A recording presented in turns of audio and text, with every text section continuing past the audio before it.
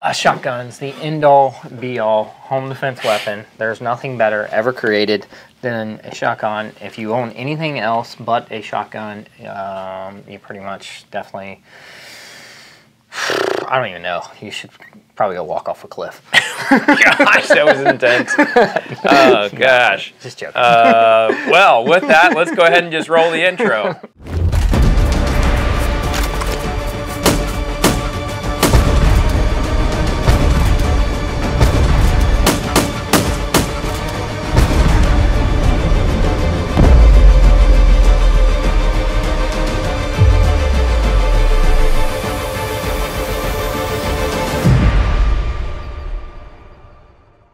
Hey everybody, it's Eric and Roy. And thanks for checking out another Hatchet Cast episode. Today we have a very special one for you. We are going to do a breakdown on Roy's shotgun. So we'll be talking about shotguns today and just a breakdown, kind of all the specs for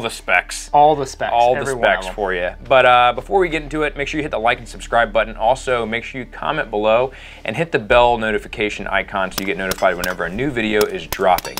Any disclaimers? No, we own this one. Actually, I do. We have one disclaimer. Primary Arms did send us this optic. Oh yeah, that's right. Yep. So there's an optic sitting on top of it right now, provided to us by Primary Arms. Yeah. And then the only other thing I'm going to say, as far as disclaimer-wise goes, if you own a shotgun for home defense purposes, you have to get out and train with it because. Yeah. Yeah. Yeah. It's a lot going on. There's a lot going on. Yeah. Let's get deep into it. Yeah. All right, well, Eric, and cool. All right, so shotguns for me actually hold a little special place in my heart, just for the fact of because I have been shooting one since I was a little guy, a little tyke, you know, running around in the woods barefoot, hunting rabbits, playing manhunt, hunting rabbits and everything. So shotguns definitely hold a special place in my heart. Eric, how much of experience do you have with shotguns? To be honest, I don't. My dad had a skeet gun. You know, it was a Remington 870. Yep. Used for shooting clay pigeons. After that, as far as military goes, I never really shot the shotgun, and we have them at my unit, but we shoot them every so often. But you know, we didn't do a ton of breaching and stuff like that. So as far as using a shotgun for breaching, we talked about it. We trained a little bit on it, but not enough to be proficient. So like honestly, my shotgun stuff came from working with you. Yeah. So, you know, we've heard the term that a shotgun is kind of like the end-all, be-all when it comes to a home defense tool. Pretty much the truth. Pretty much not the truth. It's pretty much as far from the truth as you can possibly get. Okay. There is a lot going on here. A couple of before I break down the rifle, training is by far very, very important, okay? But it's really, really important even when it comes to a shotgun. Yeah. All right. You typically have minimal round count. Most shotguns are probably going to be in that 5 to 7 rounds for home defense purposes, like what we're talking about, defensive type purposes. This one here, I think, is sitting at like I think 4 + 1, so maybe 5 rounds. This happens to be a SBS, so this is a 14-inch SBS Mossberg 590A1. Okay. Personally, for home defense purposes, wise goes, I think this is the only way that you should own one is as a SBS. Whether you pay the government or not, that's completely up to you. Does the Kel-Tec KSG count as a shotgun? Kel-Tec KSG is absolutely probably the worst shotgun ever created. So sad story. I used to have one. Yeah, it was a long time. I'm glad that I didn't know you then. Oh, that was brutal. If I could go back in time, I would smack me right in the face. Kel-Tec KSG's bullpup design is miserable to shoot. Yeah, it was a lot really crap. You have the entire action basically over top of your face. Yeah. So I felt it. I felt it. Yeah. So, but anyways, Mossberg 590.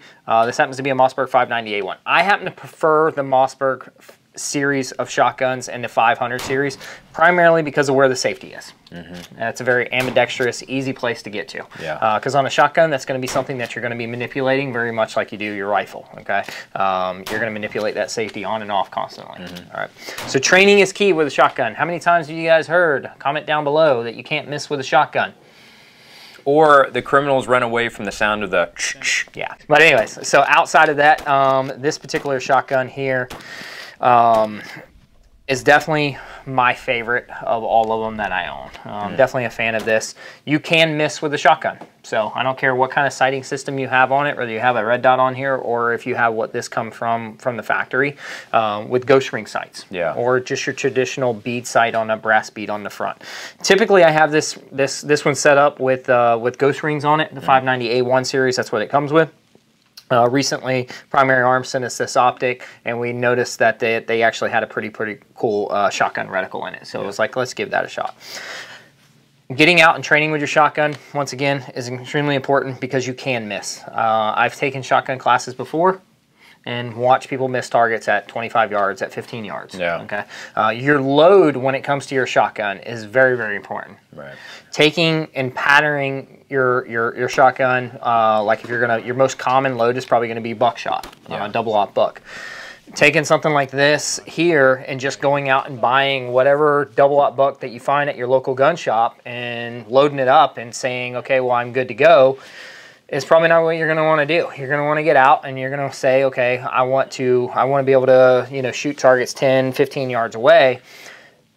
I need to be able to pattern that on a target. I need to go out. I don't want to exceed a certain diameter. Right. But I also don't want that pattern to be so tight that basically I'm shooting a rifle cartridge, because then I defeat the purpose of what? The scatter gun. The scatter gun, right? The shotgun, the scatter effect, the shotgun, what it's designed to do. The whole point behind it is to open up. Ideally, what you want is you probably want about a 6 to 9 inch pie plate. Right. You know, something that's going to kind of cover that center mass. So that's why one of the reasons, especially with buckshot, that it's very important to Would go you out. do that at like 25 yards or what distance? For me, no, I actually probably do it like about 10 yards. Okay. So I want mine to start opening up. Now there are loads that are going to stay tighter, but for me inside my house, most defensive situations, if I was actually going to grab my shotgun, which most likely I probably never would. Yeah. But if I was going to grab my shotgun for defensive purposes, I want that thing to pattern in about that 6 to 9 inch circle, and about that 10 to 12 yards. Okay, so take kind of like maybe your longest shot that you even have in your house across the living room, down a long hallway, whatever it may be. I don't want it to expand too much, and I don't want that pattern to be entirely too tight.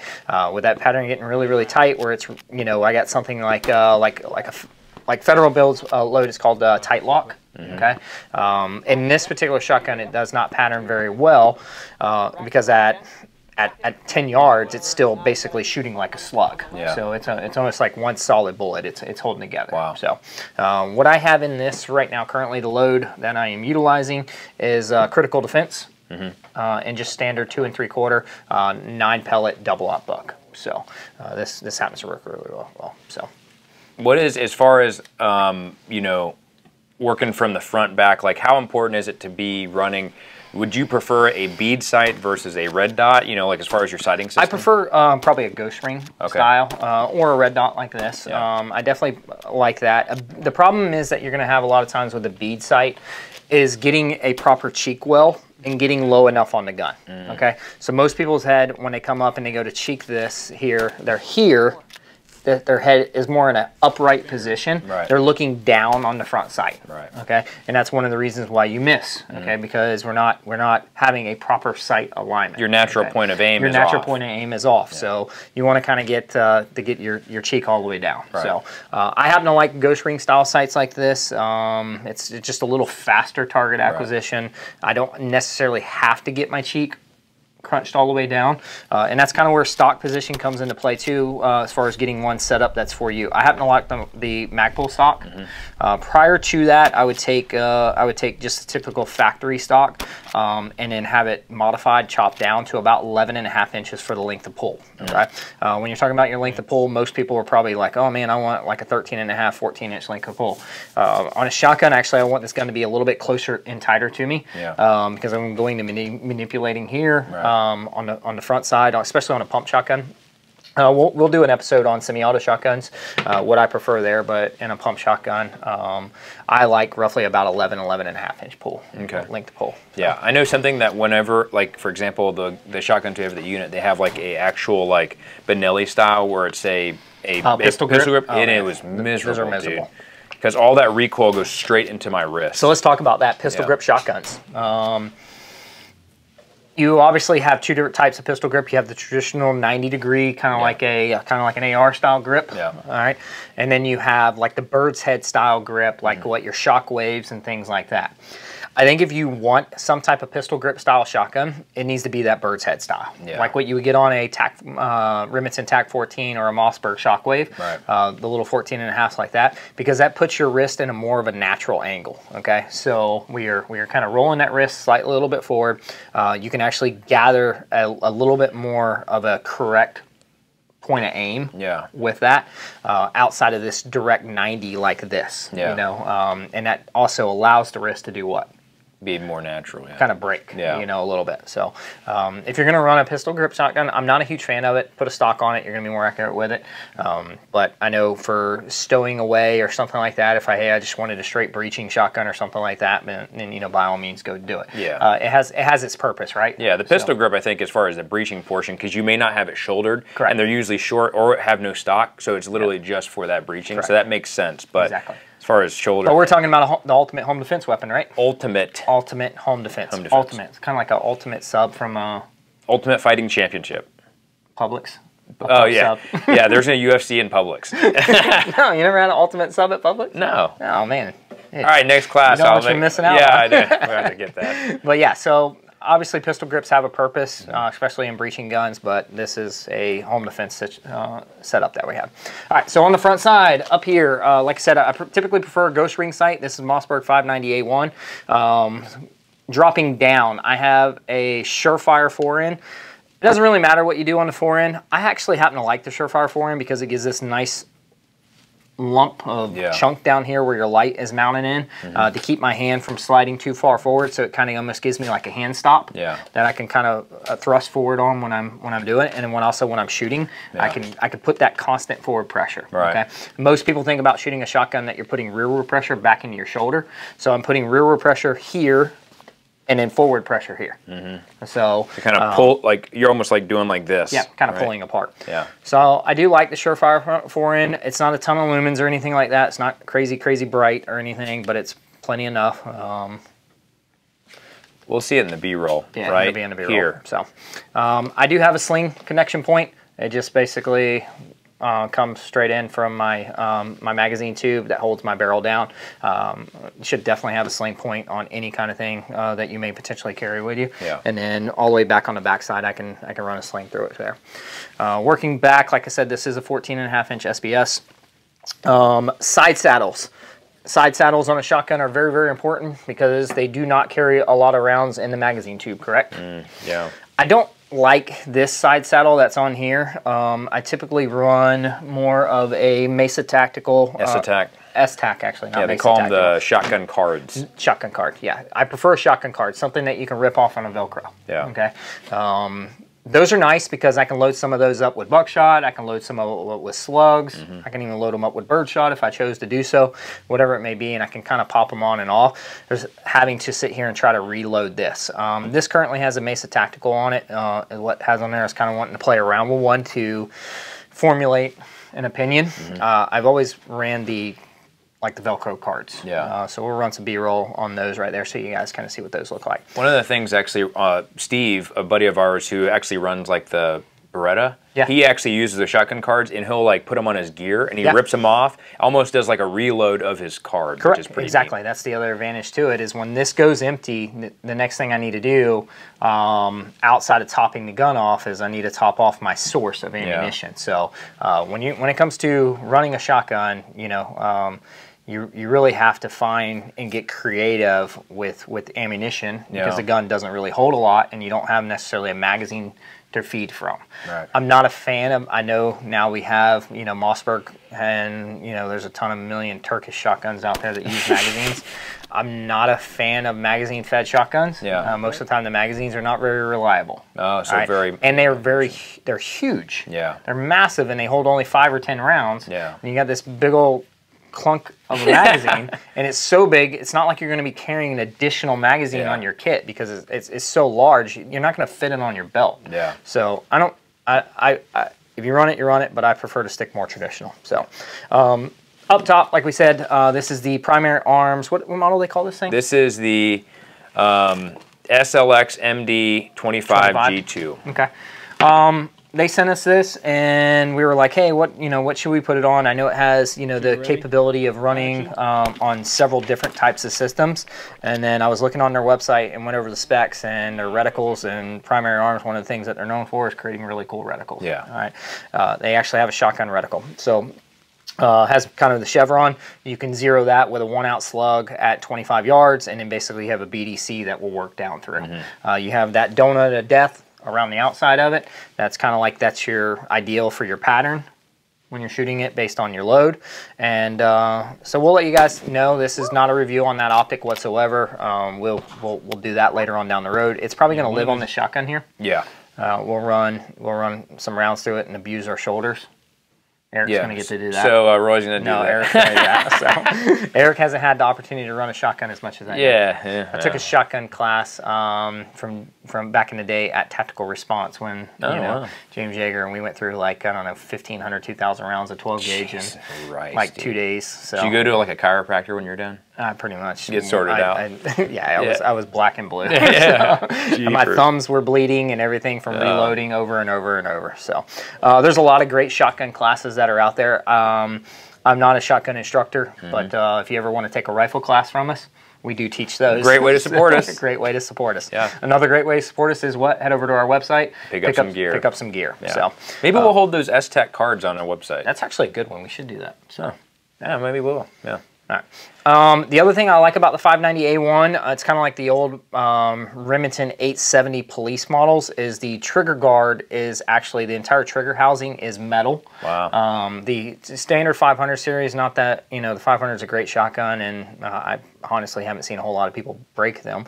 But the trigger guard and trigger housing where it holds all the mechanism is actually polymer plastic. So 590A1 is all metal. The 590A1 is the one that's obviously approved for military use. Yeah. They run a heavier profile barrel, thicker profile barrel that is usually typically chrome lined also.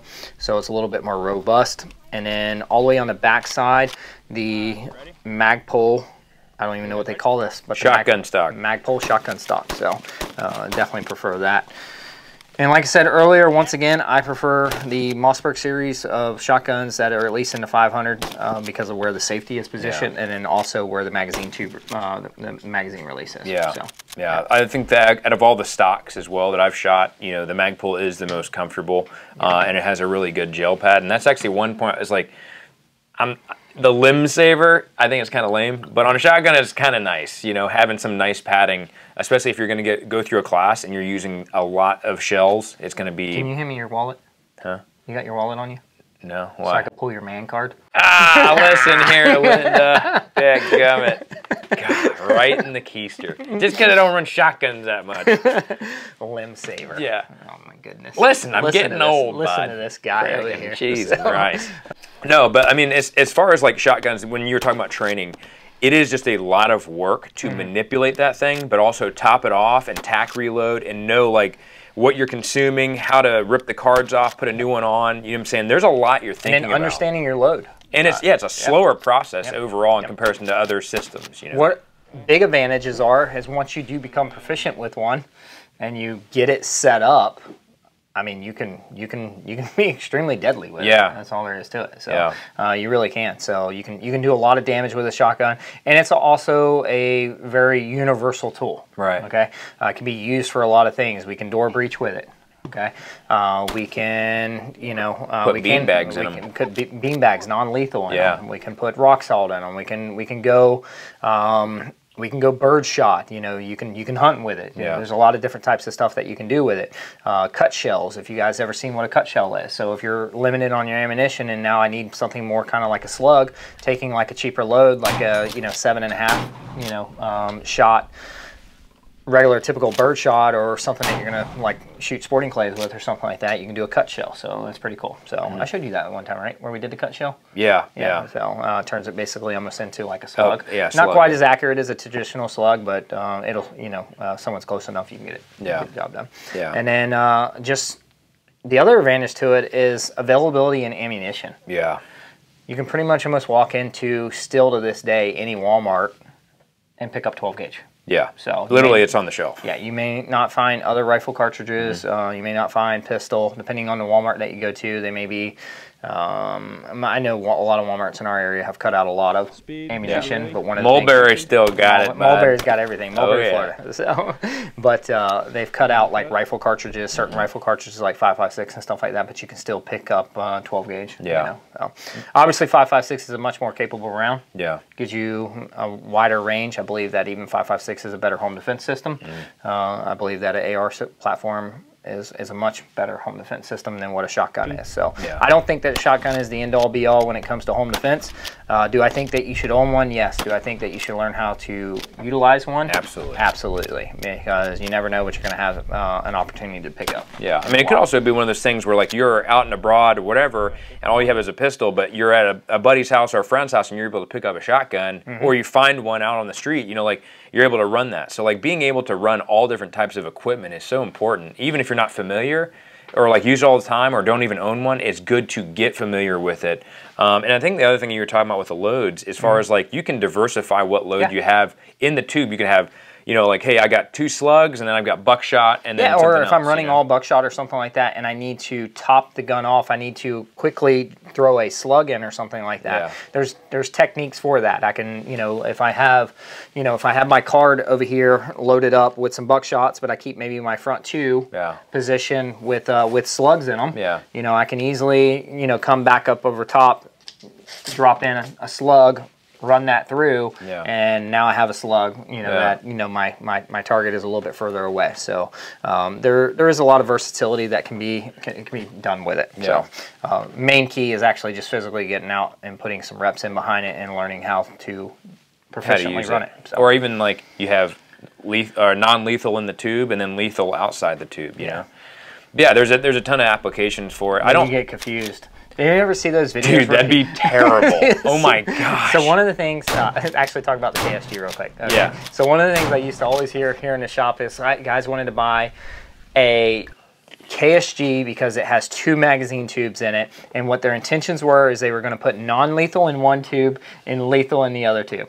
I never said that. You know what you should do is you should always run lethal. Yeah. So because if you're drawing your gun, this is not legal advice. Not legal advice. Just an opinion. Just an opinion, but you should run lethal. Non-lethal, obviously, if you got, you know, animals that you need to run off your property or land or something like that, that works quite well. So. Funny story, I did use a shotgun one time in Afghanistan because we had this giant cat. It was not a normal cat. It was an Afghanistan demon cat, and it was literally crapping in the commander's tent. Oh. So we grabbed the shotguns and some bead-bag rounds and got rid of them. Got rid of them. Yeah. I bet you that hurts. Yeah. So. Dude, he got hit by one. He just like took it and then like walked away. It was a freak of nature. Yeah. But yeah, I mean, as far as the shotguns go, I think there's tons of applications for it. I don't think the shotgun is dead. You're starting to see a lot of departments kind of go away from the shotgun to more like rifles in the car. This was a patrol rifle. Yeah. I bought this off of Gunbroker years back as a SBS straight off a Gunbroker. Yeah. Police trade-in. Sometimes you'll find these things, for the exception of having to do the unconstitutional and unlawful registration through the government. Yeah. You can find these things actually relatively fairly inexpensive. Yeah, I mean, like how much are like a standard shotgun, like a Mossberg? They've gone up quite a bit in price, but for whatever reason, you can find factory SBS. Well, I know why, because you're forced to register it. Yeah. But like this one here was picked up for like $350 with the Surefire 4N on it, and the Magpul stock and everything else like that. So it's obviously an SBS, so you're going to spend another $200 in an unconstitutional, you know, registration. Against your rights. You know, I mean, if you want something nice and short like that, pick up like a TAC 14 or something like that, or a Mossberg Shockwave, or just a typical Mossberg 590A1 with an 18.5-inch barrel. It's still going to do the job. Yeah. All right. It's perfectly fine. No issues whatsoever.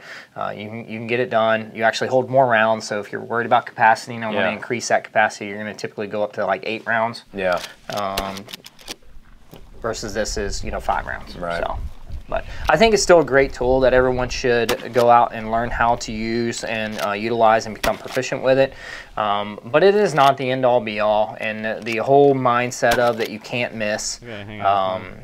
Get out and run it, and I will guarantee you, we've brought this thing out to open gym before, And guys were kind of confused about how to. Yeah, they're confused about how to operate it. Yeah. Guys are missing. Yeah, missing. Yeah. Missing targets, stuff like that. So I would suggest, you know, get some time behind one, run it. Maybe one day we'll offer a shotgun class. I'd probably need to go take a few more classes to refresh myself. Yeah. So. I mean, yeah, it's something that we could. If you guys know a good shotgun instructor, comment below. Comment below, because maybe I'll go take a shotgun class. Yeah, actually, I'll get Eric inside a shotgun class. We have 2 of these, so we can definitely get that done. So hey, and then you can take the class with us. We can be students together. There we go. That'd Professional student. Cool. We're always students. So. Yeah, that'd actually be pretty fun. So if you guys know a good shotgun instructor, defensive shotgun instructor, send us their contact info. Comment down below. And then I do know one, but he travels quite often, and he's kind of hard to get a hold of. Yeah. So, but maybe one day we'll get in touch with him. So. Cool. Well, guys, if you want to see any other updates about shotguns, you know, you can go check out our Instagram page, also on X or Twitter. We are also posting out updates usually once a day. And then also we have all our videos on Rumble as well as our Spotify HatchetCast podcast. I have a great episode that's actually about to come out on Spotify because we've been kind of off of it for a while, but an incredible story that actually came out of the Vietnam War from a guy that we know, Very cool. Dan. Nice. Yeah, awesome. Incredible story. So we'll put that up on Spotify, but make sure you guys go out and train. Familiarize yourself with as much equipment as possible. And we always talk about here on the show is be well-rounded. Be a well-rounded shooter where you are constantly training to be the asset and not the liability. We'll see you on the next one.